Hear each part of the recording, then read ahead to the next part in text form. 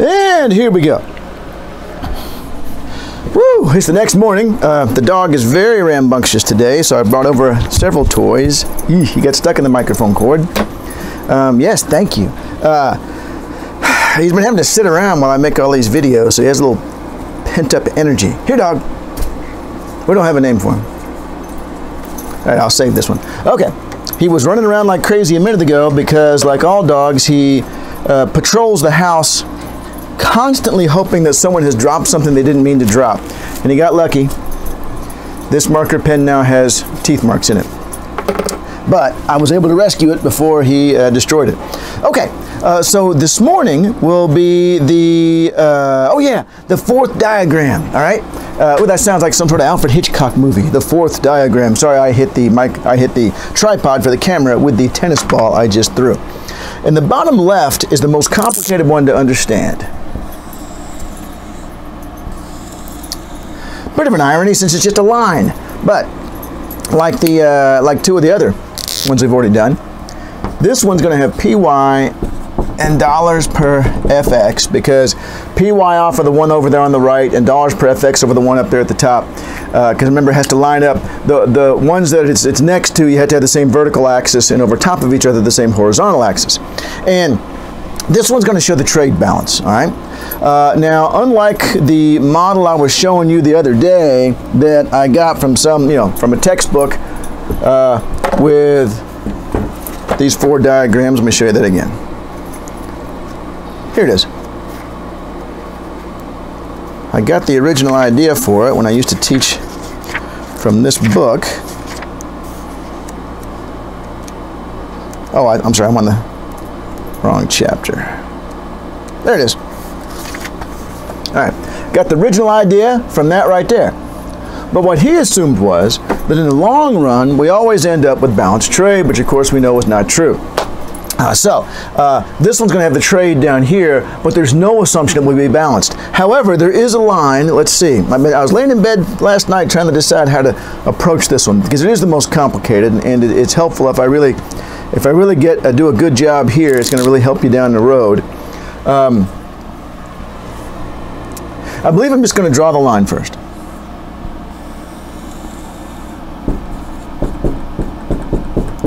And I want to make it obvious as I go along why it is that this line represents all the points where trade would be balanced for the United States. For example, let's just pick one out here.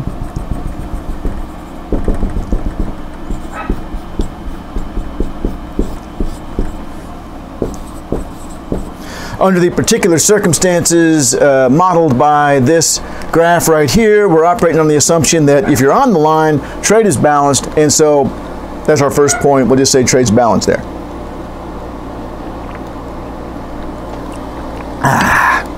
Now, let's see. What if...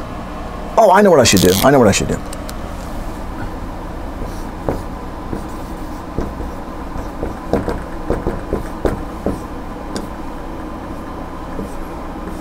Imports and exports are a function of.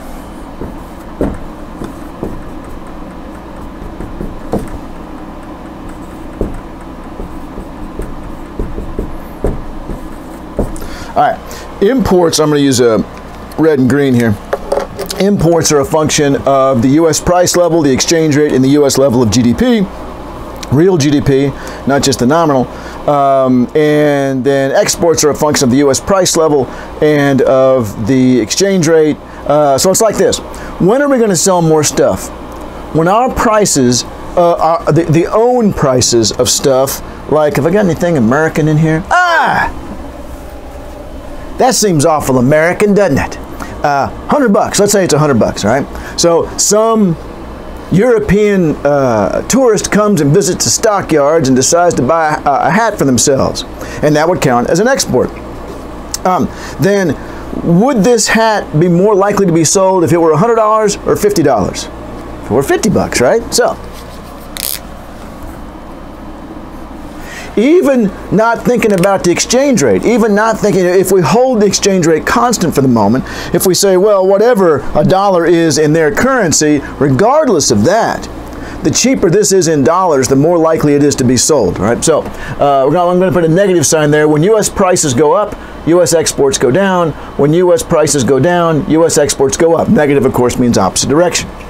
Now, what about this variable right here? Because they had to get their dollars in the first place, right? They had to take their currency and trade it for dollars. So dollars per unit of the foreign currency. Let's see now. If that goes up, that means a dollar depreciation, right? If this goes up, it's more and more dollars to buy a unit of the foreign currency. Therefore, that foreign currency is more valuable. So if this number goes up, then the hat becomes cheaper.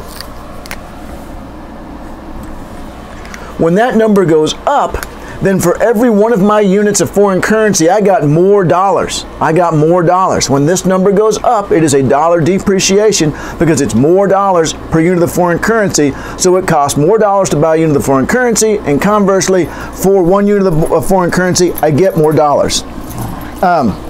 Now, let's see. So that's U.S. exports. What would also be very important there would be the incomes of those foreigners, but we're not going to bother with that. We are going to bother. Let me put my hat back. Yeah, I don't need this now.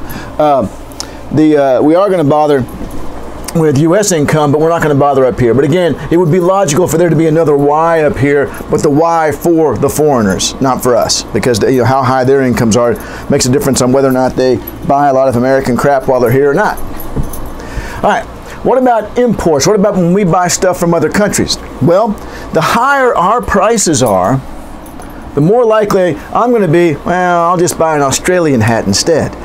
Ooh, Melanie has one of those Australian-looking hats, but I don't want to get up and walk in the other room and get it. So rather than buy the American, I wonder if it's made in America. Let's see here. It's made in Texas, not just America. So really, that means it's even more American than usual.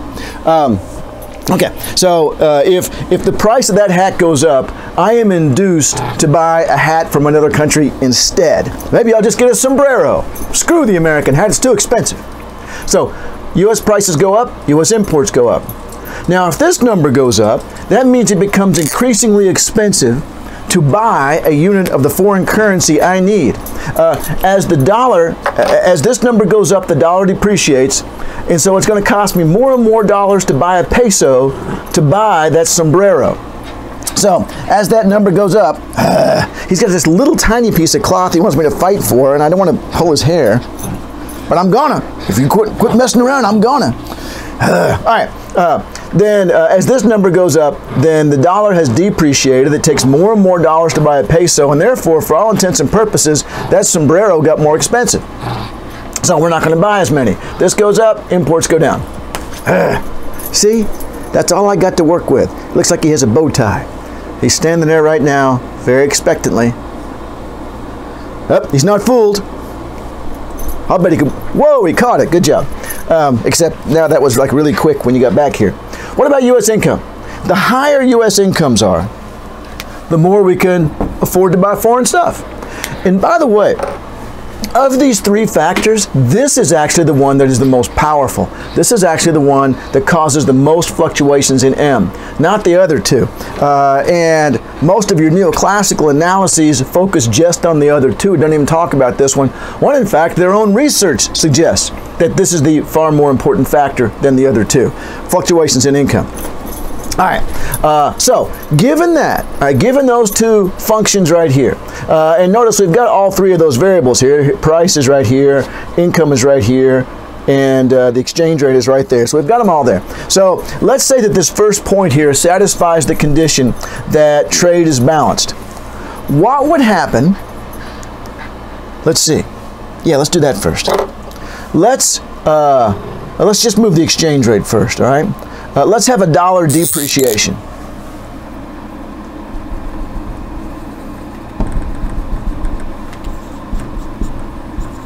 Oops, I started to write pound. Oh, I'm an idiot. Already got a sub-zero. Okay. Everything is the same as it was back here. Let's call that point A. And guess what I'm going to call this one? Point B. Let's say that everything is the same. Whoa, that's close. You didn't find that one. Everything is the same between these two situations except the dollar depreciated, okay? The dollar depreciated, more dollars per unit of the foreign currency. So we had balanced trade at A. I wonder if we've got a trade surplus or a trade deficit at B. Well, let's have a look. Let's see. If this number goes up, then we export more and we import less. Trade surplus.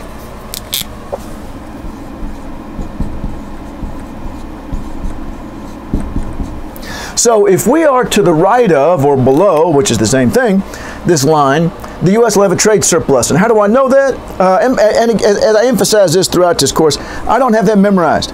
I sat there and worked. I don't have this memorized. I know it's just logical. Well, you know, I've taught it so many times. But this, I could not remember. I could not have told you off the top of my head whether above was the trade surplus or below was the trade surplus. And that's the state you need to be in. You need to be thinking, well, let's see. I've got all the tools right here. I can figure it out.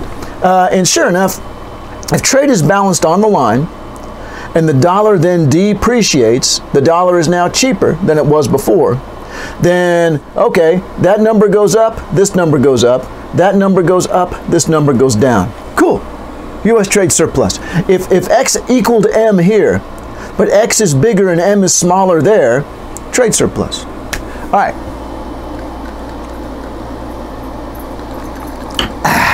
Now, let's do it a slightly different way when we go. I want to give you a slightly different example on the other side of the curve. On the other side of the curve, let's have U.S. GDP rise. Well, I wish I hadn't, started to say I wish I hadn't drawn my A right there. Hey, I got an eraser. What have you got, Doug? Piece of paper, all right.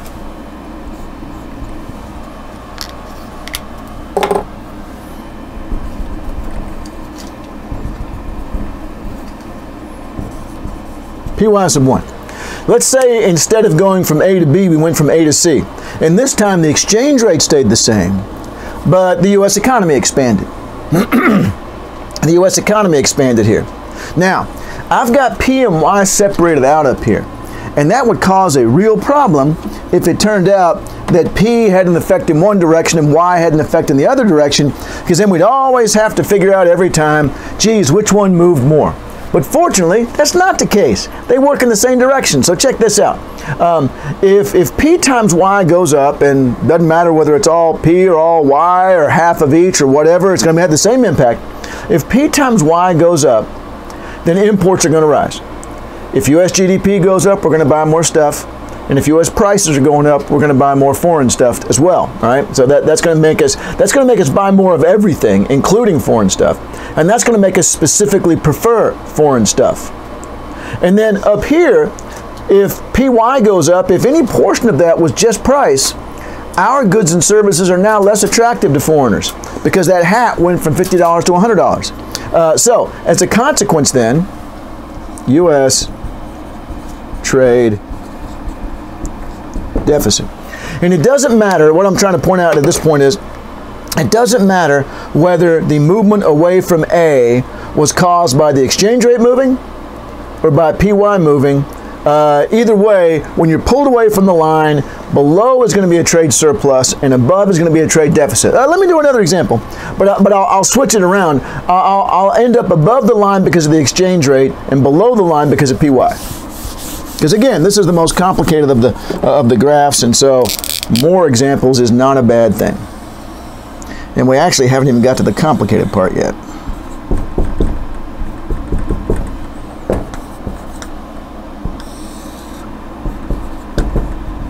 And I haven't told you why it's positively sloped yet. I know that I'm going to get to that in a minute, but I think this will be actually helpful to start the way we have, with just some examples about what happens when you move away from the values that put you on the curve. Okay, X equals M. By definition, if you're on the line, by definition, X equals M. That's how that line is drawn. That line is drawn by showing all the combinations of X and M that give us X equals M, right? Or they give us 0. Oh, man! I left the frickin' air conditioner on again. I'm going to hope that the first part of that wasn't too bad. Because I don't want to start that again. All right, let's see here. I've got so many videos still to make. If it is, I'll pull out. Last time it wasn't. I checked the last time, and the sound wasn't too bad. But anyway, so let's see. Back to this. All right, so I want to move off the line above by changing the exchange rate. Yeah, that'll work. That'll work. Okay, so let's stay. Before I raised PY, this time let's lower dollars per FX to sub 1. And let me label this as A. Guess what I'm going to do for this one? B. And now let's see what's happened. The dollar appreciated. All right, the dollar appreciated. The dollar is more valuable. Well, what happens when this goes down? When this goes down, this goes down. Because the plus sign means same direction. They move in the same direction. When the dollar appreciates, it's harder to sell our stuff to foreigners. On the other hand, when this goes down, this goes up. When the dollar appreciates, it's cheaper to buy foreign stuff because it's cheaper to buy their currencies. So, U.S. trade deficit, just as we had before, U.S. trade deficit. So it doesn't matter whether you move off the line by raising PY or by lowering dollars for FX, it is equally logical that we end up with a trade deficit. And now, let's see, I want to lower GDP over here, right? So let's lower it quite a bit just to get out of the way of the other stuff. All right, so there's point C. Now, would this be a U.S. trade deficit or surplus if U.S. GDP contracted like that? Well, let's have a look.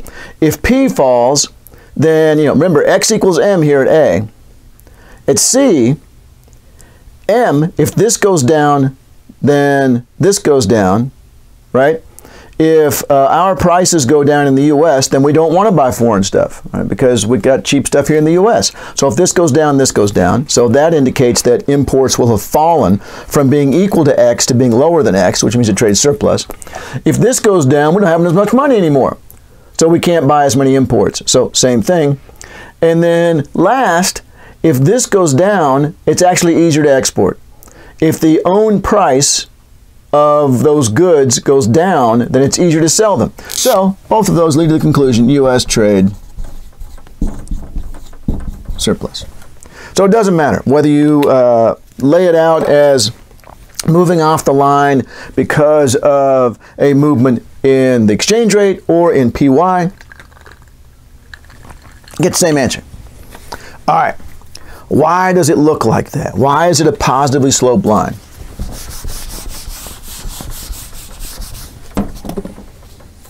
I'll tell you.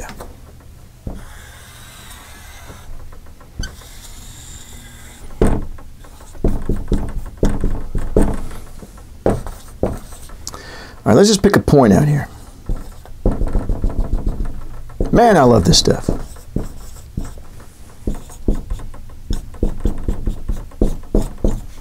And let's say that at that point,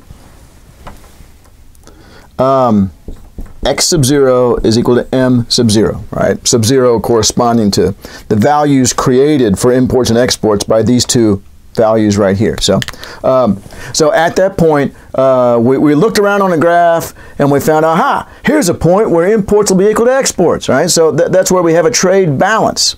Now, you have to ask yourself, what if PY went up?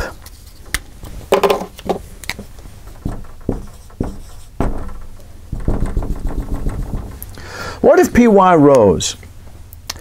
What would be the corresponding exchange rate at which PY sub 1 is balanced trade, right? So if this rises, then what would this have to do for it to still be balanced trade? Let me say it again. If this rises, what does this have to do for it to still be balanced trade? And notice here, we're either going to end up with a positively sloped function, which is what we're going to end up with, or a negatively sloped function. If we discovered that when PY sub 1 goes up, this has to move to the left, we'd have a negatively sloped function. If we discovered that when this goes up, in order to maintain balanced trade, this must also go up, we have a positively sloped function. So let's think about it. At PY sub 1, would the U.S. tend to have a trade surplus or deficit? We all know the answer from having just done it a moment ago, but let's work through the logic once again. If PY goes up, then imports are going to rise and exports will fall. So we have a trade deficit up here. So when this happened, oh, let me mark that. Induces U.S. trade deficit. All right, so if that happens, that's going to lead to a U.S. If that's the only thing that happens now, we just go from here to here, we have a U.S. trade deficit. But we're wanting to trace out all the points that give a U.S. trade balance. So now we're going to ask the question, which direction would this have to go to offset this? To offset this? The answer is to the right. The dollar would have to depreciate, because if this number got bigger, then imports would fall and exports would rise. So it's some positively sloped line. I'm sorry, it's some number out to the right of dollars per FX sub 0. Balanced trade, foreign exchange rate. And here, X sub 1 is equal to M sub 1. They're not the same import and export numbers necessarily, right? They're not the same numbers. This might be, you know, half a trillion and 20 trillion or whatever, it doesn't matter. But it is the case in both instances that the imports and exports are equal, all right? Okay, number of things you got to bear in mind here. First of all, that is not saying that that's what happens. This is not a series of equilibrium points. The economy is actually most likely not going to be on the line. It's going to be somewhere else. So this is not a series of equilibrium points like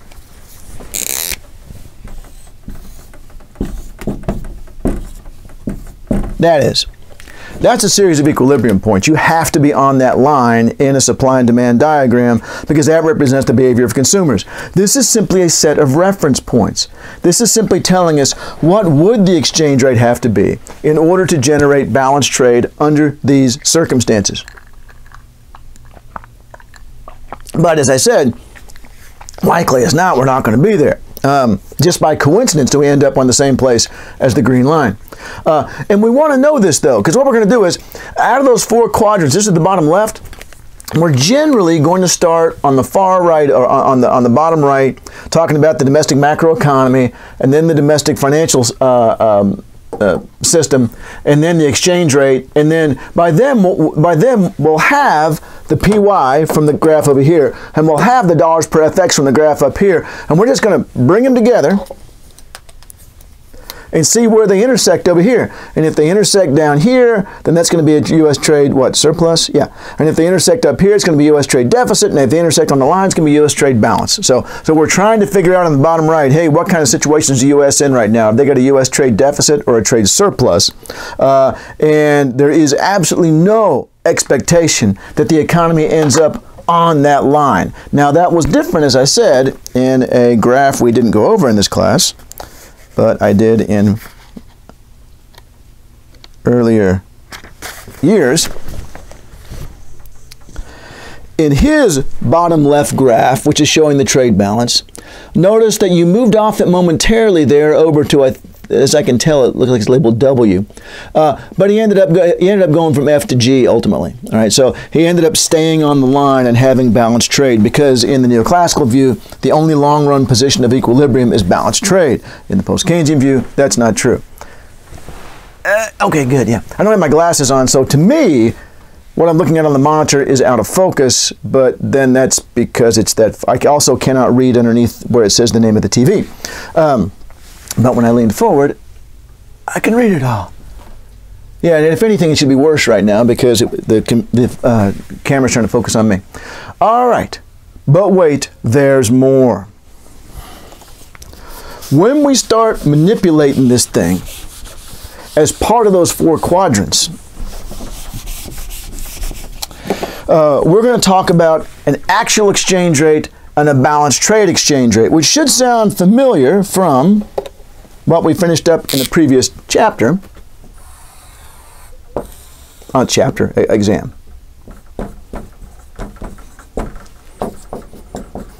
I'm not going to label the whole thing out here, but balanced trade exchange rate, and then somewhere out here was going to be the actual exchange rate. Well, this is the same concept. Sorry, it's a little high up there, but it's all in there. It's the same concept here. This time, however, we're going to be doing it on a different graph.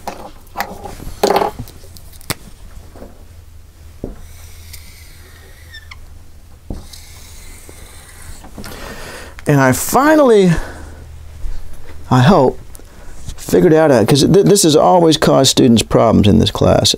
It's a complicated concept. Well, you just got to take your time.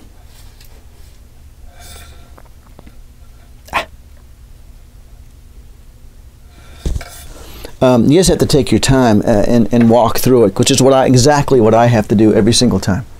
Okay, dollars per FX. These are not related to each other directly. I was just showing you the example from the previous chapter. PY. Okay, here's the line.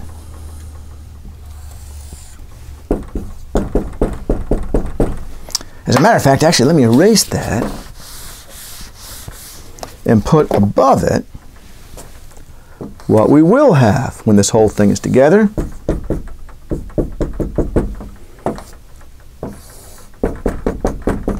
That curve I told you about, what to me was yesterday, that shows the relationship between U.S. interest rates and the exchange rate. If U.S. interest rate goes up, then the dollar appreciates and vice versa. We're always going to get, let me see if I can mark this on here.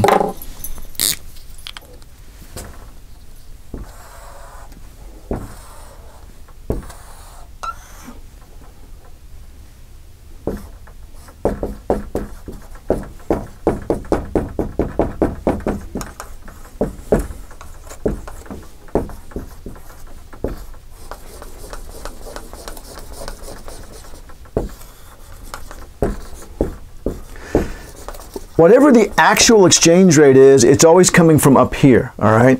So we are finding out what the actual exchange rate is when we carry out the manipulation of this graph right here. We say, oh, it's right here, and then we drop it straight down. So this always comes from this graph, all right? Remember that. That's a very helpful piece of advice that I did not think to offer students until relatively recent history.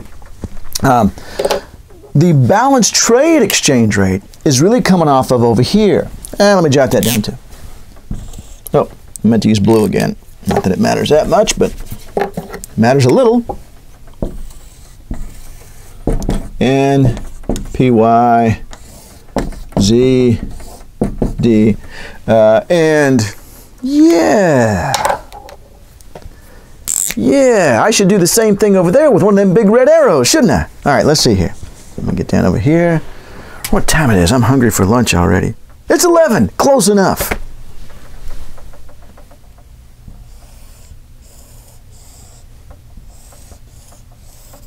Okay.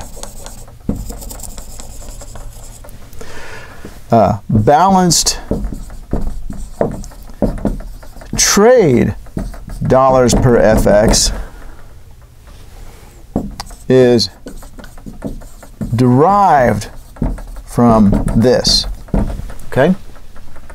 Or I should say here, to be consistent with what I said before. You don't actually get an exchange rate off this graph because what you get is PY off that graph. But you, the PY is what you get the balanced trade exchange rate from. For example, let's say that this is the current PY sub 0. I wonder what the balanced trade exchange rate is. I wonder what the exchange rate would have to be in order for trade to be balanced. That. Because that is, if I may use some French for just a moment, the raison d'etre of the BTFX curve. The BTFX curve is showing you where are all the combinations that give you balanced trade. So if US GDP happens to be PY sub 0, we're not going to have balanced trade unless we also happen to have this exchange rate. So notice here then that we don't know what the balanced trade exchange rate is until we know PY sub 0. PY sub 0 is the dominant factor here, and we get that off of that graph. So, for example, if PY sub 0 were I'm sorry, if PY was, and I'll do PY sub 1 this time.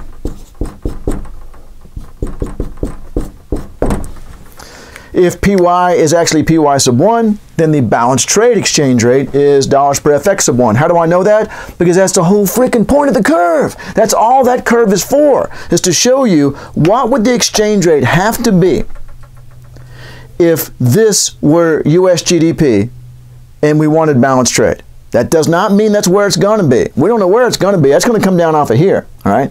That's going to come down from up here. The actual exchange rate is going to come down from up here, and it might be, you know, over here, over here, over here, over here, over here. It might be anywhere all over that. There is no causal relationship between this and this. This doesn't cause anything up there. Now that's the flipping over the neoclassical view where the trade flows are actually the causal factor. This one's saying, nah, the financial market was. All right, the financial market set the exchange rate, and then we are forced to trade at that exchange rate, and that exchange rate may or may not generate balanced trade, depending on whether or not it corresponds to the current balanced trade exchange rate. Now notice here that at a higher nominal US GDP, we need a cheaper dollar. And that's right, because at a higher nominal GDP, we've got a lot more money. Imports are highly sensitive to income.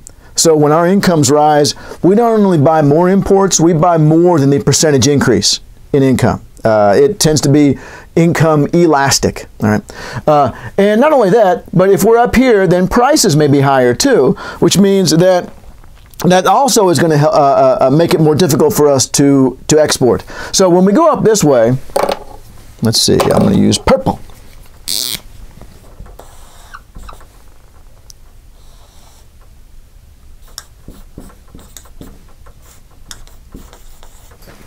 When we go up over here, exports are going to fall. Why? Because prices went up, you know, presumably, but potentially, depending on that combination there. The best case scenario is that prices didn't change at all, but then we've still got the problem of why.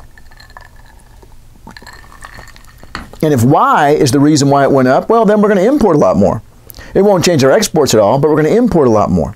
So whether it's P or Y rising here, or both, either way, exports are going to fall. Well, only if P goes up. And M is going to rise. So that's going to lead us into trade deficit territory. Well, what happens down here?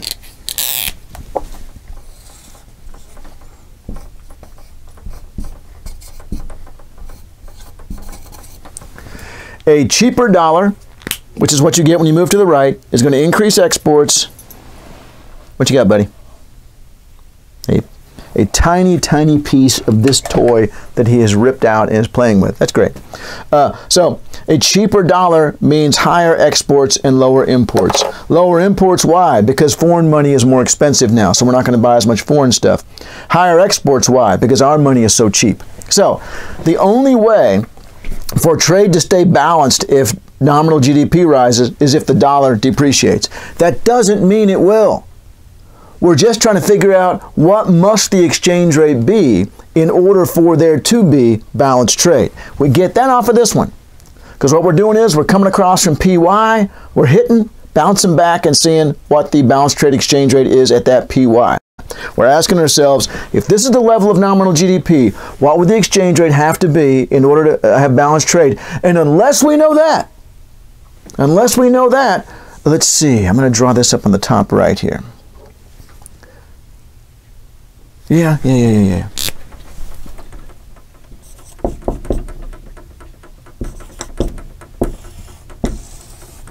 Quantity of pounds. All right. Let's say we know the far right intersection. Demand for dollars, exports U.S. plus capital inflows U.S. Did all that fit? Yes, it did. And the demand for pounds, imports U.S.